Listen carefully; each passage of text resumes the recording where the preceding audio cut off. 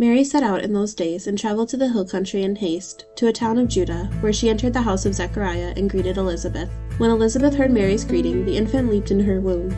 And Elizabeth, filled with the Holy Spirit, cried out in a loud voice and said, "Most blessed are you among women, and blessed is the fruit of your womb. And how does this happen to me, that the mother of my Lord shall come to me? For at the moment the sound of your greeting reached my ears, the infant in my womb leaped for joy. Blessed are you who believed that what was spoken to you by the Lord would be fulfilled."